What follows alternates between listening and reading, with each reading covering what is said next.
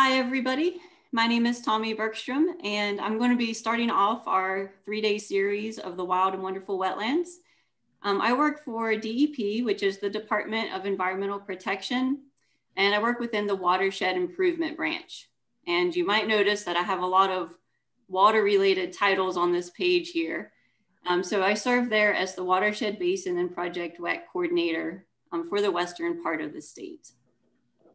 So very excited to be here with you today. This is my second talk I've done with this group, and it was a great experience in person before, so it's nice to meet everybody virtually as well.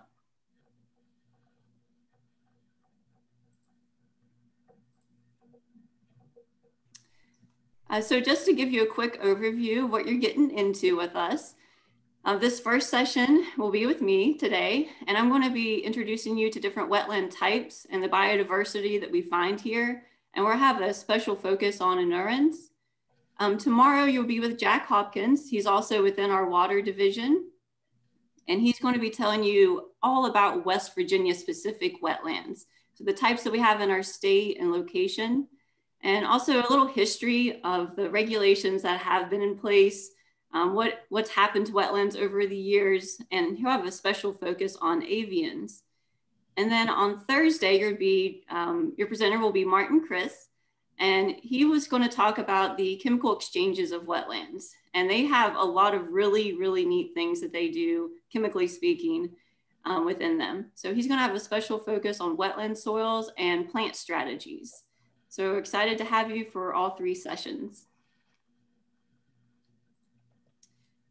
So today we're going to do a little warm up.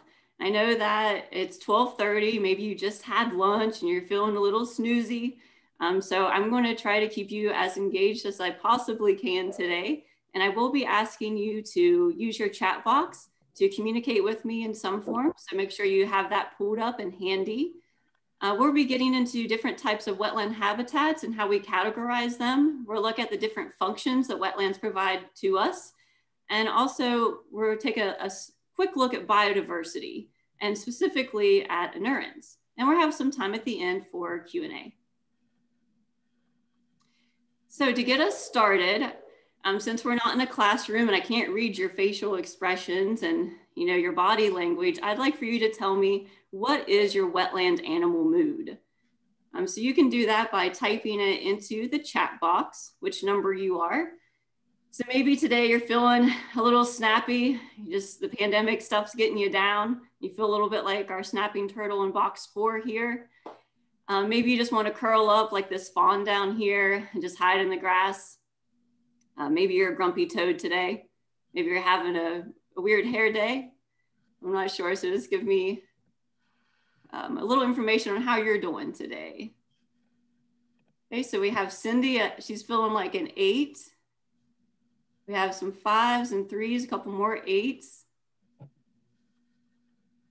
All right, so everybody's all across the spectrum. We got a lot of 8s today. That's great. Laura's feeling like a 1. All right, awesome. Well, I had my second cup of coffee, so I should be feeling about like a number 7 today. I'm feeling pretty cheerful now, but I might have been a 6 this morning when I woke up. We know that these days are hard, so thanks for joining us today to learn about wetlands.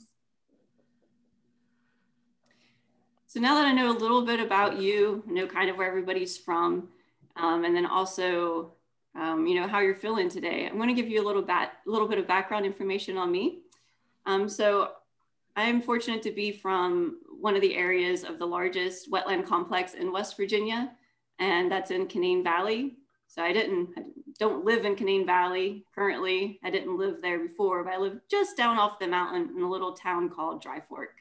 And I spent a lot of time working and recreating in the Canaan Valley area. And it has a beautiful wetland complex if you ever get the opportunity to go visit it. I then went to Marshall University, and I studied biological science. So I got a BS degree there, and then also a master's. And on my master's, I had a special focus on herpetology. And herpetology is just a fancy word for the study of reptiles and amphibians. So while I was there, I studied frog calls and toad calls, which are neurons.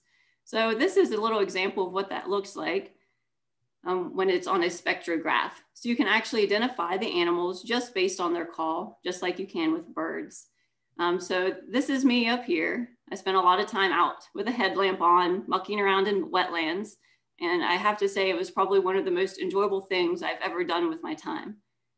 So I really loved that experience.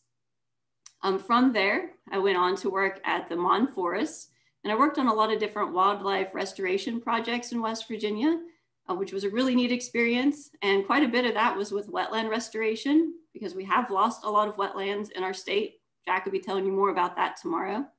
But I also did some research with flying squirrels and with different types of birds, and it was a really great experience. Now I'm at DEP, the Department of Environmental Protection, and I do all kinds of stuff there. We are public servants, so we are here to help the public with whatever issues we can, environmentally speaking. And my main focus is on watersheds, and wetlands, of course, are part of that. So we collaborate on different watershed improvement projects. So if there's an impaired waterway, we can try to help you with that. I do a lot of environmental education outreach that relate to water. I host workshops for educators across the state for free, so we can train them in our Project WET curriculum. And then we do a lot of paperwork too, shuffle papers around, writing, managing, and sharing grant opportunities. But basically, we're here to help the public. So if you ever have questions about water, you can feel free to reach out to me. All right, so let's get us warmed up a little bit more. I'm going to play a little section of this video here, and the video part is not going to change, but the sounds are going to change. So I'd like for you to listen and type in the chat box different things that you hear. And if you're not sure, you can just take a best guess at it.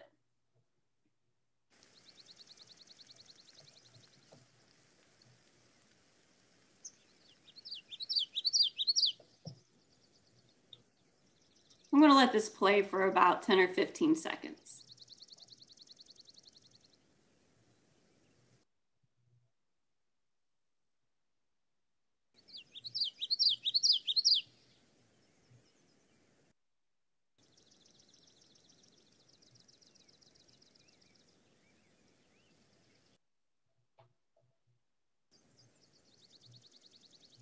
Okay, so I have some people saying they hear different birds. That's right. We'll go forward just a little bit more. Ah, we have some birders in the group. Excellent. Wonderful. I like to just close my eyes and just listen to different wetland sounds sometimes. If we could let this go on more, we would hear some splashing from different waterfowl entering the water. Also just the nice ripple of the water brushing up against the plants. We can't really hear the plants, but we can hear the water knocking on them and the animals in them. There's also some different frog calls that would come up on this. And so if you had to just define what a wetland is, just based off this picture and based off what you heard, how do you think you would define it? Obviously, it has many birds in it because many people pointed that out. So we're going to get into this definition here a little bit more. And we're going to continue our warm up. So I'd like for you to tell me in the chat box how you feel about wetlands. Just pick one word. When you think of a wetland, what's the first thing that comes to mind? Go ahead and drop that in the chat box for me. And this is something that you can create a list at home and follow along as we go through today and even throughout the next two presentations. Okay, awesome. Frogs, essential, diversity, water plants, smelly shoes, ecology, protected. These are all excellent words. When I do a workshop, this Wow, the Wonders of Wetlands workshop with educators, I always start off the workshop with the pros and cons list of wetlands. Usually, I get a lot of cons. I don't get too many pros in the beginning. And it looks like you all might already have a little bit of knowledge about wetlands, which is wonderful because I don't see too many cons yet. But usually people say, you know, they're wet, which is not a good thing. Ugh, they're wet, they're muddy, they're smelly, they have bugs, and there's a good place for snakes and bears to hang out. So most people, generally speaking, are not big fans of wetlands and they have negative associations with them. My goal, of course, is to always make this pro list really long by the end of the talk. So at home, feel free to jot stuff down if you'd like to. You can take notes and we'll talk about this a little bit more. So this activity that we're going to get started with here is called wetland metaphors. And essentially I have this bag and it's full of different things that relate or represent what a wetland does. So I'm going to pull an item out and then you can write in the chat box how you think it represents a wetland. Okay, so our first item is a cradle. So how do you think a cradle relates to a wetland? If you have an answer or a guess, go ahead and type it in the chat box. No answer is wrong here. How does a cradle relate to a wetland? Okay, it nurtures babies, breeding grounds, a safe place. Wonderful, yes, that's right. So it can, a cradle can relate to a wetland just like it's a nursery. So it provides shelter, it protects, and it feeds young wildlife, all types of young wildlife that we're learning a little bit more about today. So a wetland is a lot like a cradle. Okay, our next item here is a strainer. How does a wetland relate to a strainer? How are those two things represented? You think of a strainer, do you think of a wetland? Because I do. Cleans water and filters, purifies. Yes, excellent. So a wetland is a lot like a strainer in that it strains silt and debris from our water. So it keeps our water clean, it traps sediment. Excellent. Okay, and just our third one here, we're still getting warmed up. An antacid. I always tell everybody, if you're over 30, you know what an antacid is. So how does that relate to a wetland? Regulates pH, changes the pH of the water. Okay, good, yeah. pH is our key word there. It can help neutralize. So when we take in an acid, it helps neutralize our stomach acid, what's going on in there. So we don't have indigestion. Wetlands are just like that. They're just a natural neutralizer. So they can neutralize toxic substances. Right, wonderful. Thanks for playing along there with me today. So now if we look at our pros and cons list, we already have 3 new things to add on here. We know that they are a nursery for wildlife. They strain silt and debris, and they can neutralize toxins. So like I said earlier, as we go along, feel free to add to this pro list. So what exactly is a wetland? Well, if we want to be kind of a smart aleck, we could say, well, it's a wet land. It's made of both water and land. And that is completely true. And we could stop right there, but we're going to dig in a little bit deeper. So wetlands have to be, the soil has to be saturated for at least 2 weeks during the growing season to be considered a wetland. They aren't always covered in water, but they generally have some water on them, especially for a certain period of time. And one really cool thing is that they support both aquatic and terrestrial species. So they aren't just home to frogs that live in the water all the time. They're also home to a lot of animals that spend most of their time on the land. And if we look at the Corps of Engineers definition of a wetland, they would say it has to have 3 different things: hydrophytic plants, wetland soils, and wetland hydrology. So hydrophytic meaning that these plants have to love water. Wetland soils, and Martin will be talking to you a little bit more about what those look like. And then the hydrology, and we'll be talking a little bit more about that today. Now, if you look at the Fish and Wildlife Service, they only say that you don't have to have all 3 of these, but maybe, I think it's just 1 of them, or maybe 2, but you don't have to have all 3. We like to go by the Corps of Engineers definition with having all 3 features, because that is how they are permitted and regulated. So let's take a look at this infograph here. A lot of how we categorize wetlands refers to what types of plants are in them. So we're going to be using some terms today, and I just want to make sure you have a good understanding of what those terms are. So you might hear me say emergent, or you might see it written on the slide, emergent here. So that means that the plants are down in the water. Their roots are submerged underneath water.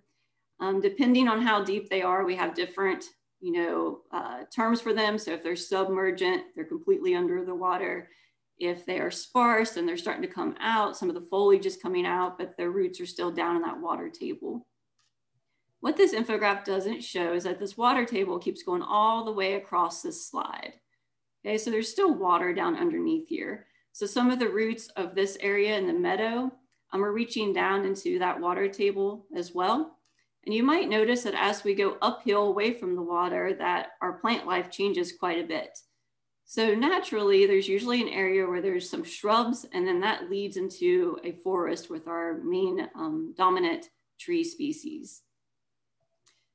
So just keep this in mind, how these plants are arranged, because this is something that we look at a lot whenever we are determining what type of wetland it is. And the key question, are wetlands always wet? Looking at this picture, do you think that they have to always be wet in order to be a wetland?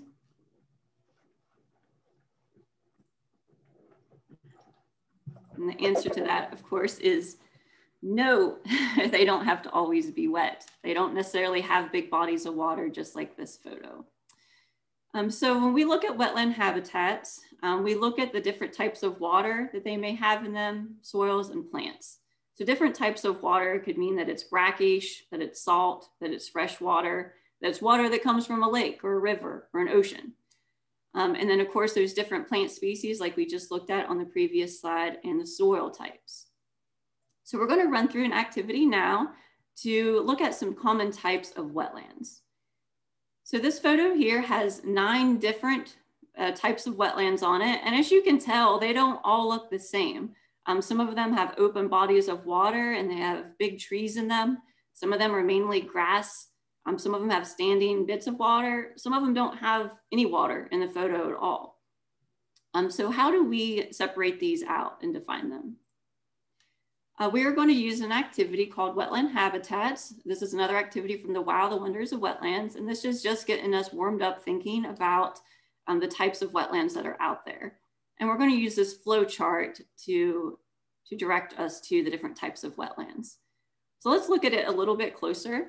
You don't have to know every inch of it right now or anything. But if you look at the main question to get us started, it asks, is the land sometimes covered with water or always covered with water? And then it's asked what type of water. So remember, there's 3 different features that it has to have. What type of water is it? What type of plants are there? And then what does the soil look like? So we use these 3 things to categorize what type of wetland we are looking at. And again, this is just really broad, common types of wetlands. So this is our first card. We're going to categorize this wetland based on what it says on this card. So I'll just read it out loud for you here. You can read along with me if you'd like. Old lake beds and other low areas that fill with rainwater sometimes accumulate layers of partially decayed plants called peat. At first glance, these places might look dry, but their moss-covered floors actually hold a good deal of fresh water just below the surface. The ground here feels very spongy. Some shrubs and evergreen trees also grow above the sphagnum moss. In these unusual conditions, many unique, beautiful, and rare plants and animals can be found.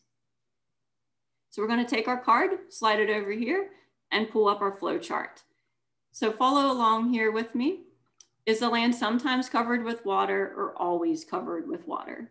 And feel free to throw your answer in the chat box if you would like. So was it always covered or sometimes covered with water?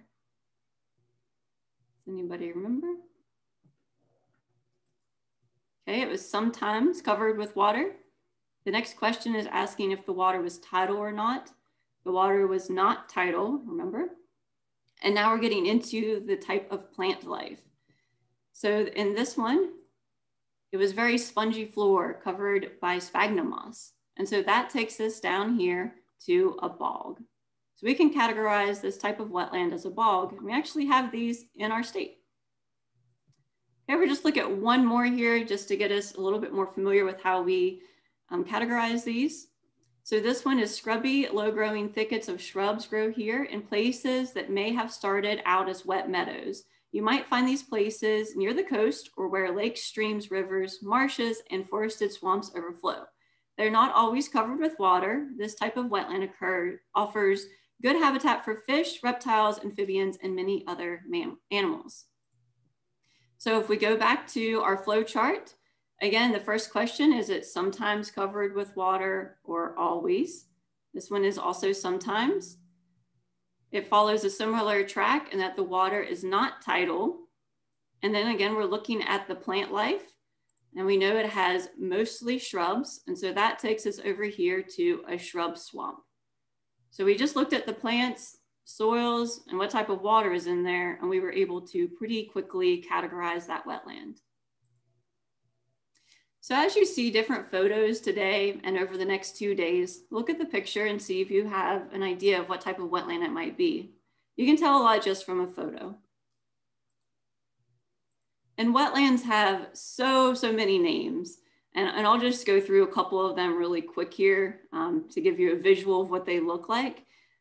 But you've probably heard of marshes before. Marshes are always waterlogged, and a type of marsh is a prairie pothole. And we don't have those here in West Virginia, but we have them in North Dakota, South Dakota, Minnesota, and Wisconsin. And this is what they look like. We also have wet meadows are considered a type of marsh. Sometimes people can go out and kayak in those. If you've ever been down into Florida, you've probably seen the mangroves forest before, and they have brackish water. They're along the coast. Estuaries are also a place where wetlands form, and this is where the river meets the sea. So we don't have these in West Virginia, but any state that borders up against the ocean and has a water body feeding into it probably does. Those estuaries can have habitats like mud flats, like you see here. Notice there's not a bunch of plants there, so that really helps us categorize what type of wetland it is. There can also be deltas. Moving along, ponds are probably something you're pretty familiar with. You've maybe seen those before. Those are a type of wetland. There's also fens, which are groundwater fed. So these are not fed from a river. It's all from the groundwater. So they're at a really low point. You've probably heard of a swamp. These areas are vegetated by trees and shrubs. You notice there's a lot of different plant life going on here. A slough is a backwater of a water system. So there might be a river and some of the backwater comes into here. So this water level can fluctuate quite a bit. That's a type of wetland. Bogs, like we looked at before, they have no inlet or outlet. So these are also groundwater fed. And over in Europe, there's things called meres, which are peatlands, and they have a really slow process. Things are not changing quickly there, but it's still providing critical habitat. And down in Texas, we have these really important things called playas, and these are just another term for a dry lake. So at certain seasons, these areas here, they fill up with water, and these are essential for migratory birds to stop and feed and rest in before flying on down south. And then we also have bottomlands, which are just floodplains along streams. So we have a lot of this type of wetland in our state too, or maybe I should say we used to have a lot of this type. So that can hopefully give you a little bit of an idea of the different types of wetlands out there. There's so many, and I just hope you have a better idea of what they can look like and how big that spectrum is. So, okay, I've backed your head off about all the different types of them and how we characterize them. Why are they important? Let's look at this infographic here that shows wetland functions. And this shows some of them, but not all of them. We could talk all day about how they provide functions for us. One of the main things that they do, especially in our state, is they dissipate stream energy. So if you've ever seen floodwaters or rainwaters, there's usually a lot of sediment that gets churned up in that. And water is very powerful. So when it comes rushing down, if there's an area for it to kind of dissipate its energy into a wetland, it will slow down. Wetlands have different types of plants in them that are used to being in these different levels of water. They slow that water down. They allow the sediment to fall out. And so the end result when the water leaves is that it's generally cleaner. it either re-enters the river through flowing into it or through the groundwater. Wetlands are like big giant sponges in that they can soak up and hold a lot of water. So they're also like a bathtub in that they can just store that water for periods of time until our stream is ready to receive more of it and it goes down into the groundwater. They also have these plants in it that not only slow down water, but they can also process the different types of contaminants or pollution that may enter into the waterway. And Martin will be telling you more about that. And one thing that we're going to touch on later on today is that they provide critical habitat for wildlife. So we'll look at what that means here in a little bit too. A few other things is that wetlands are also the kidneys of the landscape. You might hear them getting called the kidneys of the earth. And you know how important kidneys are to our human body. So calling them the kidneys of the earth is a pretty big deal. So you're going to look a little bit more at that chemical exchange with Martin, but I just wanted to, when you think of kidneys, make sure that you're thinking of wetlands. They also protect shorelines and banks from erosion. So you can see along this river here, there's no banks with eroded soil on them. We see that everything is vegetated along here. Some streams, there's not an area for that water to go out of its bank and release some of that energy and sediment and slow down. So if you can imagine if this stream was a higher level of water, it's going to hit this grass and it's going to help slow it down and dissipate some of that energy. It's also going to soak up some of that water and hold it. So this is a really nice shoreline and bank for this river. This is something that we like to see. We want to see more of this in our state and across the planet. Wetlands also store carbon and they moderate global climate conditions. So especially if they're forested, they can actually hold a lot of carbon for us, which is really important in our day and age when we have a lot more of that being released into the atmosphere. Of course, they provide recreation. You may have went bird watching in a wetland, or you've went looking for frogs there, or kayaking or fishing. They provide a lot of recreational activities. People like to just go and sit in them and read and paint. They're very relaxing. They make excellent outside classrooms because literally everywhere you look, there's something that you can teach your students about. And in West Virginia, we have some different boardwalks that are being developed, and we're doing a better job of creating access into our wetlands without destroying their functions. And so you'll be learning a little bit more about that with Jack tomorrow. But they also provide cultural heritage and archaeological evidence.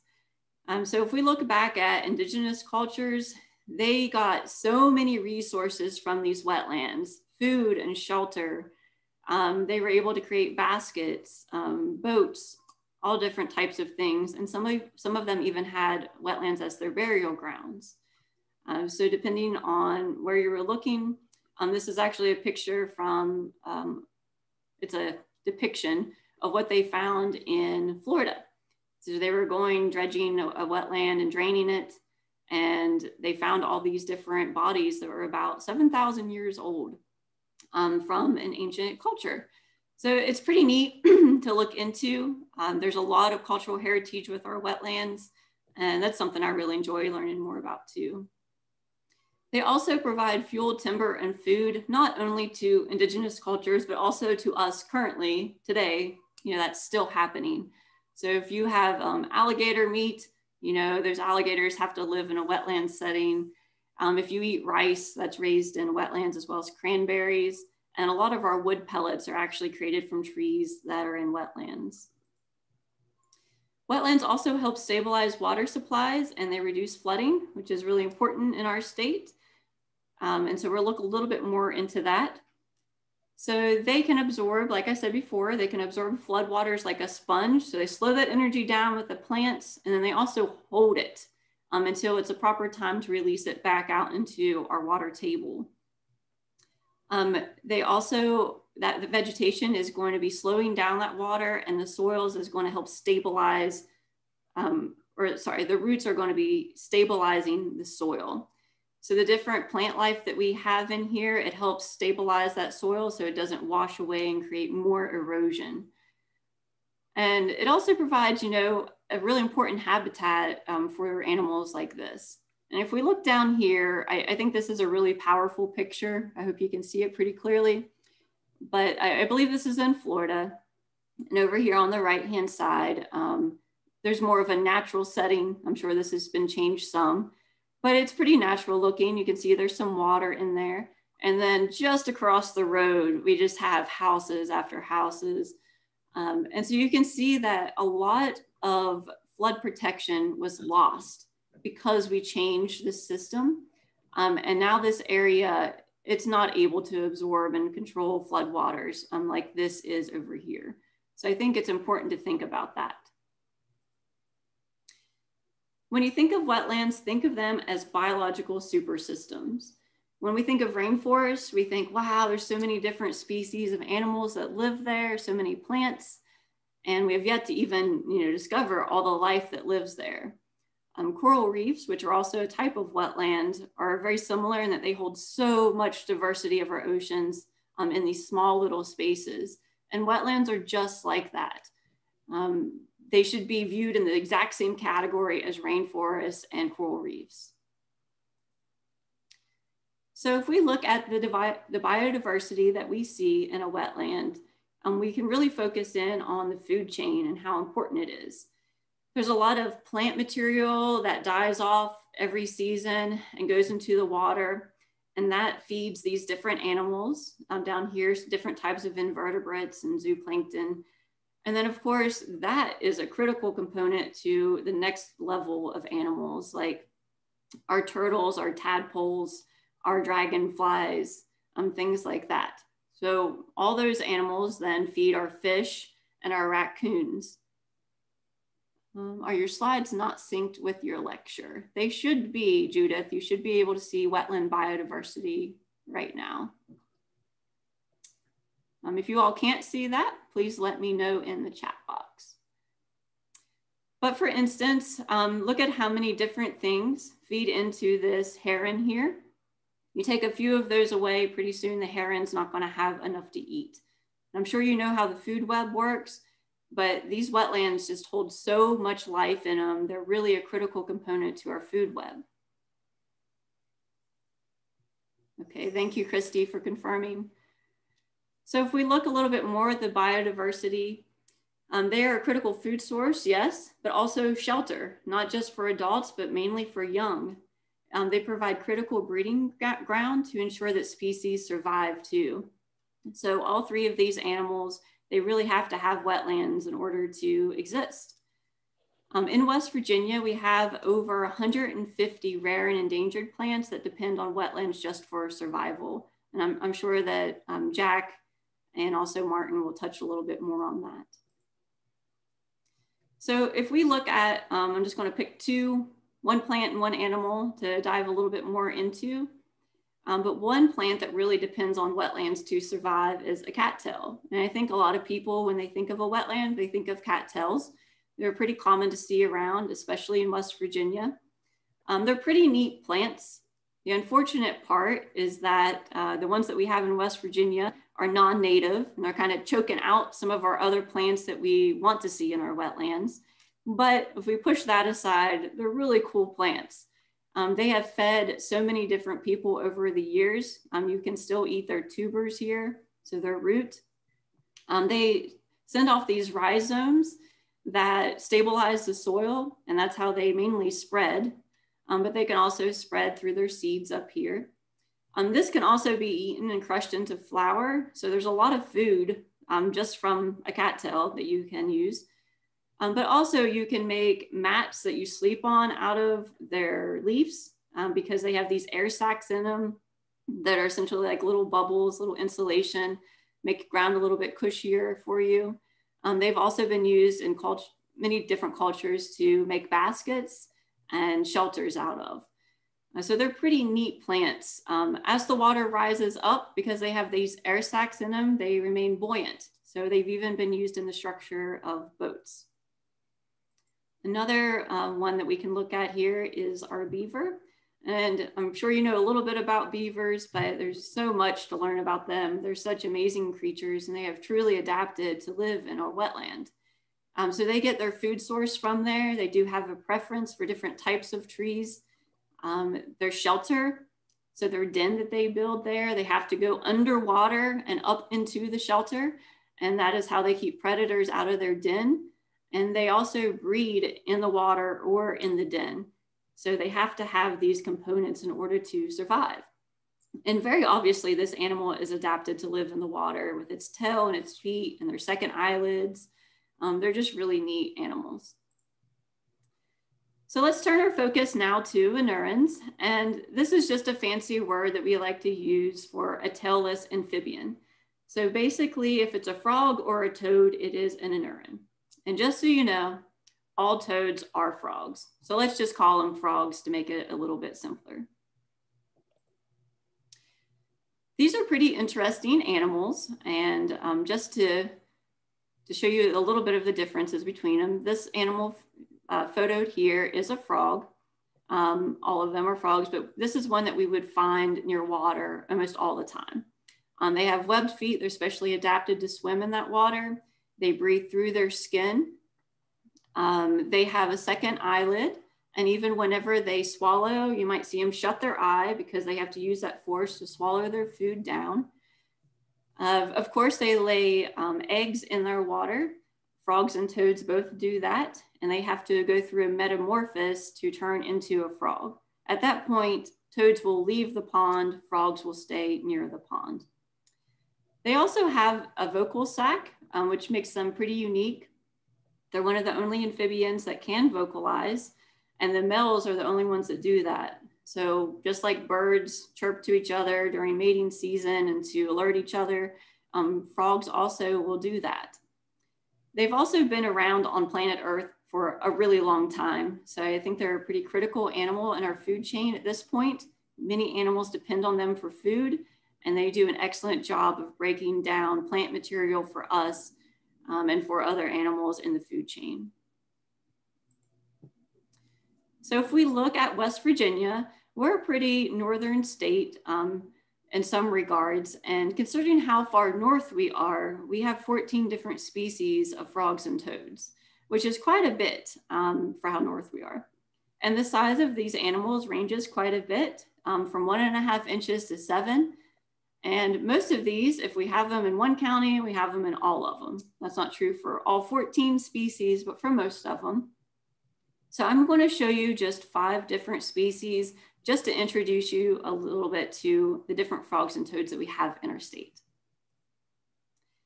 The first one, and perhaps my favorite, is the wood frog. The wood frog is the only frog that you'll find in the state of Alaska. So I think that's pretty neat. They're actually the very first animal that will emerge. Well, I should say the first frog that will emerge and lay eggs. They are known to lay eggs when there's still ice in the pond. So you'll see them emerge in February, which is just around the corner. So if you're out walking around, make sure you listen for their sound and their call. The way that you can tell that they're wood frog is not only from hearing them call, but also they have this black mask that goes across their eye here. And this animal spends its whole life close to the water. They will never venture too far away. So here's what their call sounds like.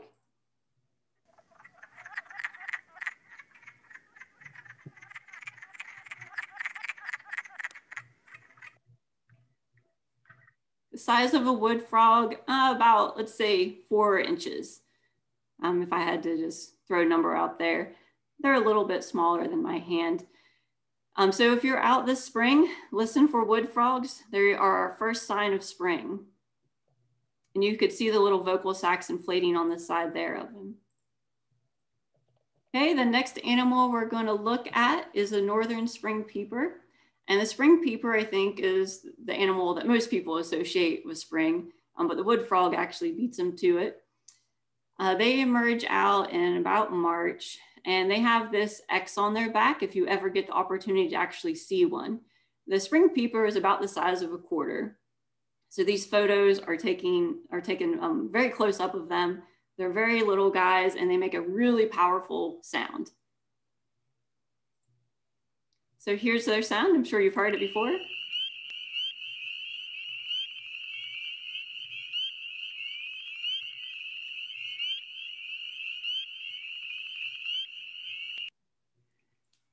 And again, you can see that X there on their back. There's also the mountain chorus frog, which is about the same size and is found in roadside ditches.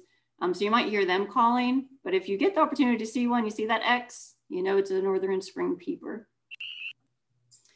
The next one we're looking at is the Eastern American toad. And I'm a big fan of toads. I just really like the way they hold themselves. If you're driving along a road in the spring and you see an animal that's not moving out of the road, it's probably the Eastern American toad. They're like miniature bulldogs. They are very warty, as you can see here. And we have 3 different toad species in West Virginia. And I'd love to show you all of them, but we won't have time today. This animal, though, they only come to a wetland to lay their eggs, and then they get out of there. They are normally found in lawns or forested areas. We don't find them actually near ponds, except for in their breeding season. So in the spring, when we're getting those heavy rains, really keep an eye out on the roads because a lot of animals are crossing to get into these wetland areas. And here's what their call sounds like.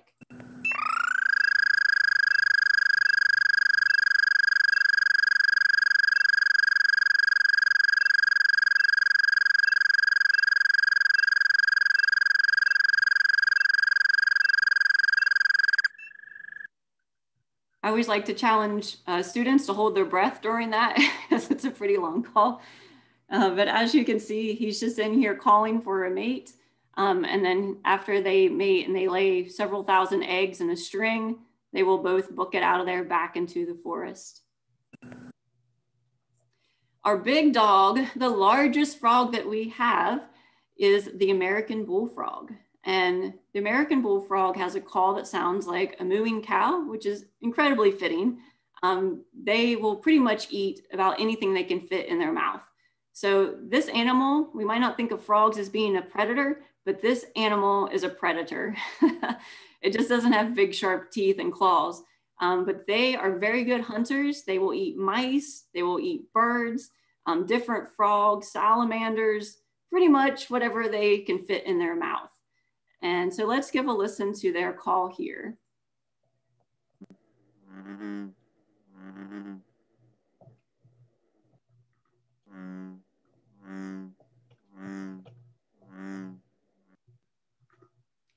So if you're ever at a pond area, if you sit and listen, you're probably hear an American bullfrog. They're very common in our state.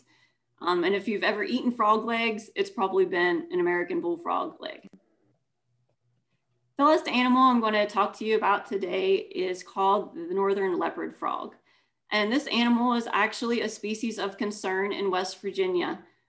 We've lost a lot of excellent habitat in our wetland setting along the Ohio River. And we think that that is maybe one of the reasons why we don't find this animal as frequently. It does like to live, though, kind of in the western part of the state. McClintic Wildlife Refuge is one place that we're still finding them. And of course, they're named the northern leopard frog because, hey, they look like a leopard. Now, the northern leopard frog has another animal in West Virginia that looks a lot like it, called the pickerel frog, and it has spots on it just like this, but their calls are a little bit different. And the pickerel frog has a very bright golden color down here on its legs and on its belly. As you notice on the northern leopard frog, it does not. So let's give their call a little listen. It's very unique and maybe a little creepy.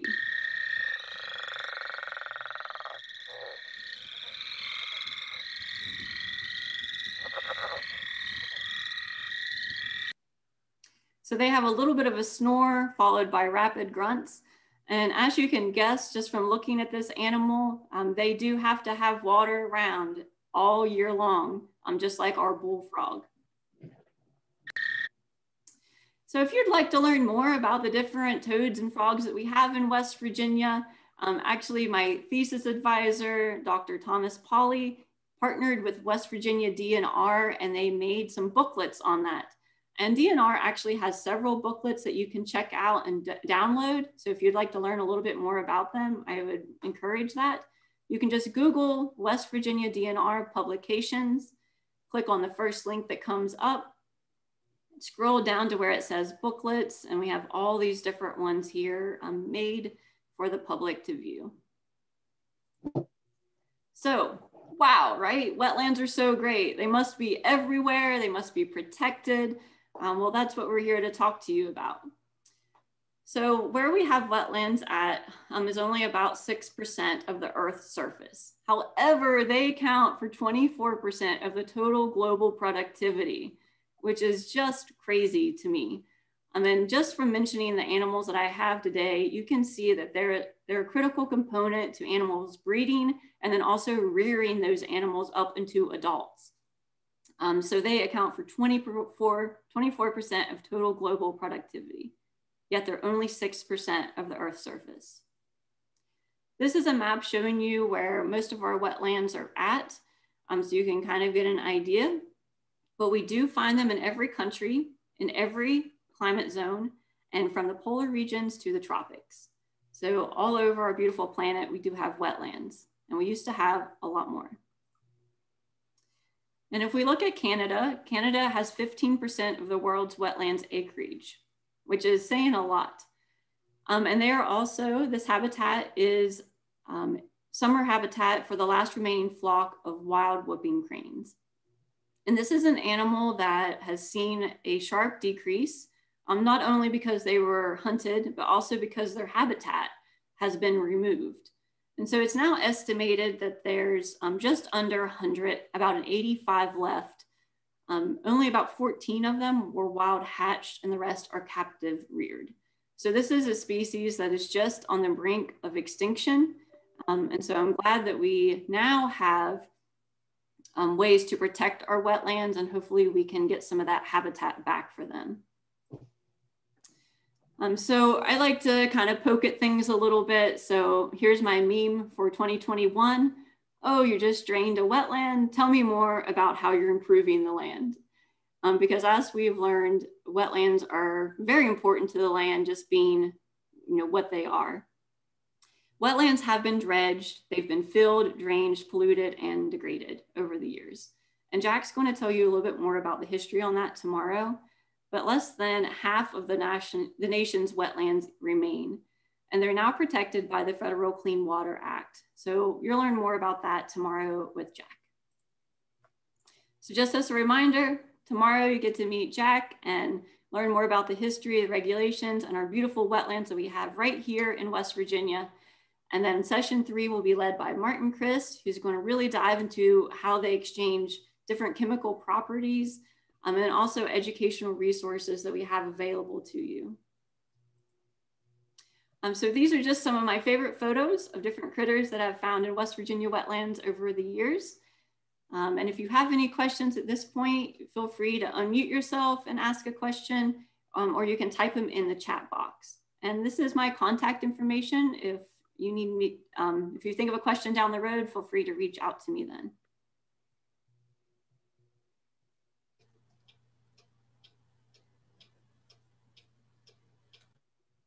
I put everybody to sleep.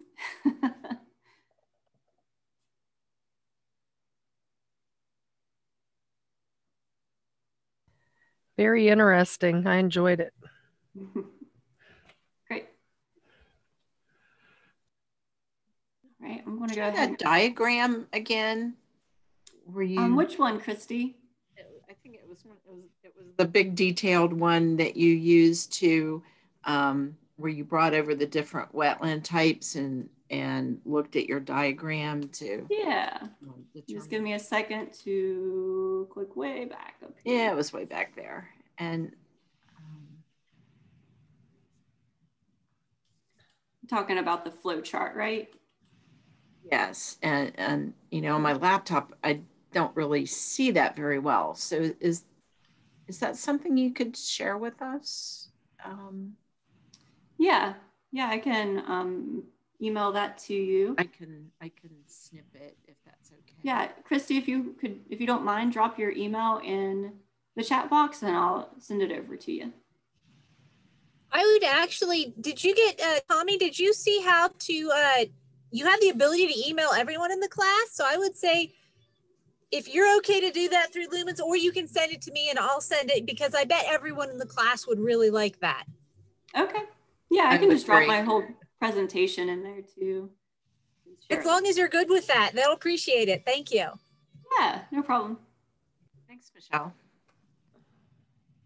Tomi, I've seen the little teeny tiny toads about the size of your thumbnail. Yeah.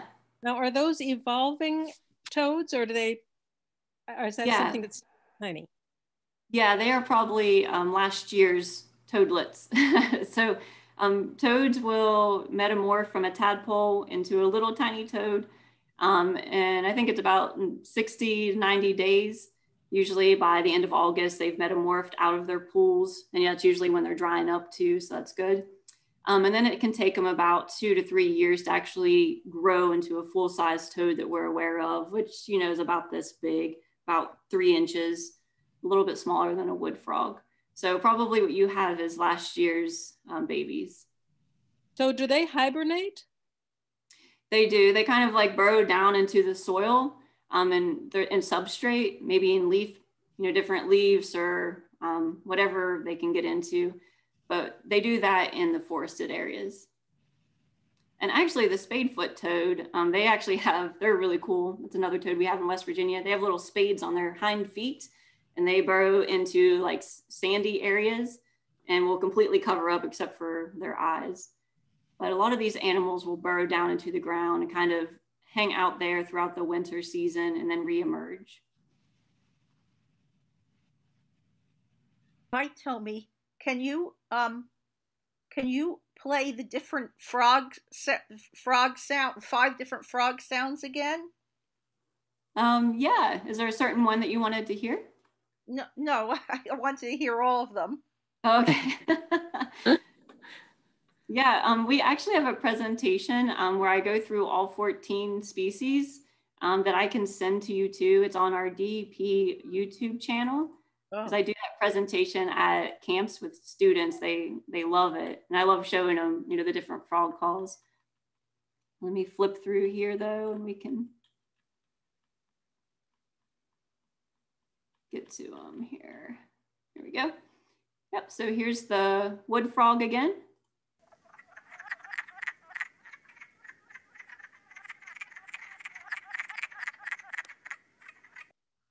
And when they are all calling together, that's just one calling. When they're all calling together, they really do sound like a flock of ducks just quacking. It's really neat. And then spring peepers are kind of deafening if you're around a whole lot of them at once.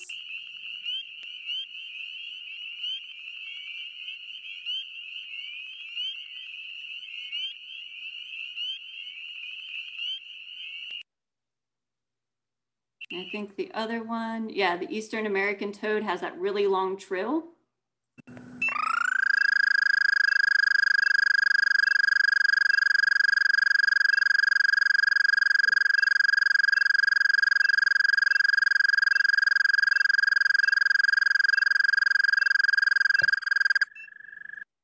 Some of them aren't quite that long of a trill, but he's got a good vocal sac on him there. This is the American bullfrog.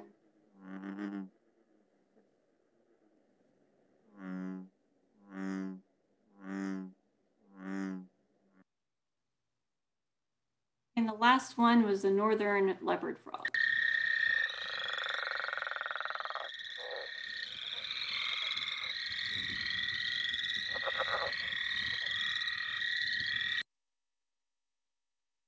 I think that's all I had on this presentation, but I can put a link in there to share with you all of all of the species that we have in their calls.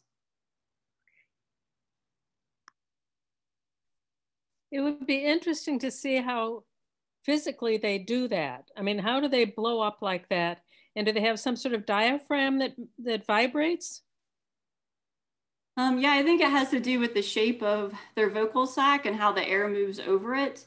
And you might have noticed like some of them have really quick calls and then some of them it's a very long process. I'm not sure, I couldn't tell you how all the mechanics of them work, but their calls are all very, very different, just like we see with birds. And you're actually able to assess what their population size is just by listening to them call, which is a pretty neat thing to do too. Any sense of how long some of these frogs live? Are we talking about a year or more? Oh yeah, they live, you know, depending on what predators are in the area and if their home's getting filled or drained. It can vary quite a bit, but they can last up to, you know, 20, 25 years. I think the oldest toad has lived maybe 22 or 23 years old in captivity. But I think more likely is probably 5 to 10 years, depending on, you know, where they're at and what predators are around. And one thing I forgot to mention that I meant to is if we look back at the American bullfrog, this animal and also the green frog, both of them, their tadpoles have to stay in water for multiple years. So unlike the toad, you know, it hatches out, it's a little tadpole, and then it's out of there in about 60 to 90 days. The bullfrog and the green frog, their tadpole, they're much bigger and they stay in that water as a tadpole for 2 to 3 years, maybe even longer before they metamorph into a frog. So they have to be around water where there is, you know, or they have to be in a habitat where there is actually water present year round. They can't be in these little ones that dry up throughout the year.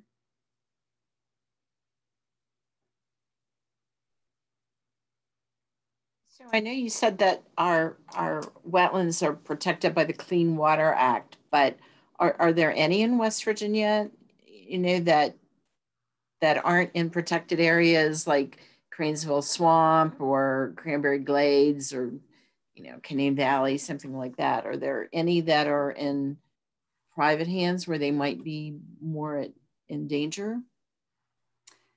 There could be, and I think that's probably a better question for Jack to answer. But essentially, you know, if they're considered waters of the state, then they are protected by the Clean Water Act. Now, if somebody has a farm pond on their property and they want to drain it, I don't think that there's any federal protection for that. But if it's been defined as a wetland by our group, you know, by our different agencies, then it does have protection. Over in the Suncrest Lake area, years ago, developers filled in a swampy area and they got fined for it, but they never really recreated it. And, you know, so they changed the flow of the water and that sort of thing, but they never, in fact, it's being built on right now. So are you familiar with those regulations, or is that something I should leave for a later talk? Yeah, I can tell you a little bit about it now. Essentially, it's not that people can't go in and fill wetlands anymore. It's just that they have to pay a lot to be able to do that. And so they have to pay a fee that goes into mitigation of a wetland somewhere else, or maybe of a waterway somewhere else. And they do like to keep it within that same like county or watershed area. But I would say that the money that was collected for them building on top of that wetland went to helping a wetland somewhere else or a waterway somewhere else in the local area. So it might have been restoring a riparian area along a stream or enhancing a wetland somewhere else. But essentially that money goes into like a mitigation bank and then it gets reallocated out to different projects. So does that answer your question, Christy? Yes, and then Jack said that he's going to cover it hard tomorrow. I'm going to miss that class tomorrow, so I'll look forward to the recording of that. Okay. Thank you both. Yeah, no problem. Yeah, Jack's got a lot of good information on that that I'm looking forward to learning more about too. Hopefully it'll get a little better going forward now. So yeah, I'm gonna stop sharing a screen there. Any last questions? We have about a minute left, it looks like.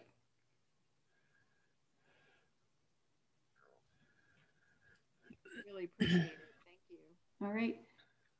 And I did get one note that somebody would like to take the whole workshop. We do offer WOW, the Wonder of Wetlands workshop. Informal and informal educators can sign up for those workshops. We offer them free through DEP because DEP sponsors that program. So you can always send me an email, let me know if you're interested in attending. We usually do them in person at a wetland. Of course, right now we are all virtual due to the pandemic. So, but you can keep us in mind for down the road if that's something that you're interested in. And thank you all for spending this beautiful afternoon in front of a computer with me. I hope everybody gets to go outside and your day's sunny and bright. Michelle, do you have any final remarks? Nope, I just wanted to thank you again, and we'll see you tomorrow as well as Jack, or just Jack? I think just Jack. I'm going to try to pop in if I can as an audience member. Okay, well, thank you again. We really appreciate this. This was wonderful. Sure, yeah. Thank you for the opportunity. You have a great program going. Thank you so much. I've learned a lot. Oh, great. Thank you, Laura.